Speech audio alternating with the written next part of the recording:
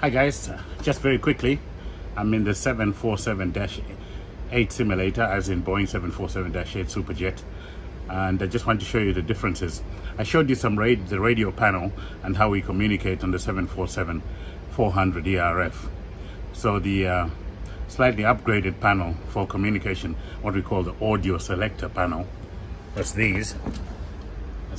That hasn't changed much. There's one for the FO, and that's the third one there, a standby. Now what I'll show you is the selection.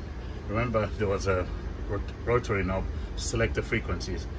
On the 747-8, it's a transfer switch there. That's the standby frequency. And you press that button and it just swaps the frequencies over. So if ATC say after passing position so and so, contact 127.3, I will go 127.3. The decimal's already there. I don't need to put the zeros, because when I change over, they'll automatically just fill in like that. And to transmit, the same again on the audio selector panel. Transmit like that.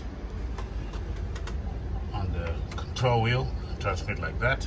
See that? Interphone and transmit like that. Transmit or interphone like that. The bottom. And I can also press to talk here through the headsets. If I press that, I'm talking to ATC. Cathay so and so and so and so, request descent.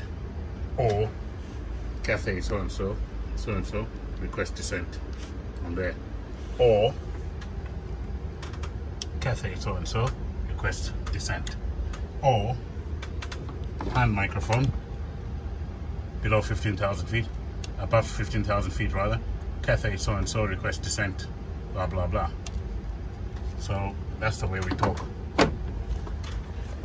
That's the communication panel on the 747-8. That's the difference. So it's been modernized. It's a push button now for the frequencies, as opposed to the rotary selector that we have on the 747-400. That's how it works. Later.